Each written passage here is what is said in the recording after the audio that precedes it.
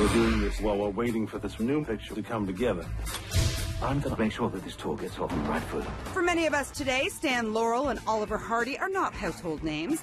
But rewind to the late 20s, 30s, and 40s, and the comedy duo was known to millions as simply Laurel and Hardy, as they appeared in over 100 movies. The new comedy drama Stan and Ollie explores the pair's later years as they faced an uncertain future with their golden era of Hollywood films long behind them. Both aging and suffering from poor health, they try to reignite their film careers as they embark on what becomes their swan song, a grueling theater tour. I love you, but I won't stand by and watch this nutty tour put you in a wooden box. The truth is, if you have no idea about Laurel and Hardy before you come see this film, you'll do fine.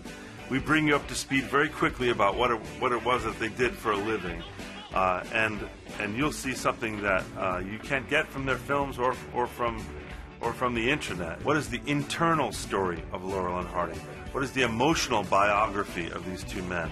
What did it feel like to be Laurel and Hardy? This was a very intimidating job to take on, I think, for both Steve and I, because they're such legendary performers. That said, there was kind of a holy mission about it, too, to reintroduce the legacy of Stan and Ollie to some younger people these days. Yeah, I mean, it was, I was a little intimidated by the responsibility, but really, it was a privilege and sort of, in some ways, irresistible to have the opportunity to try and honor these men.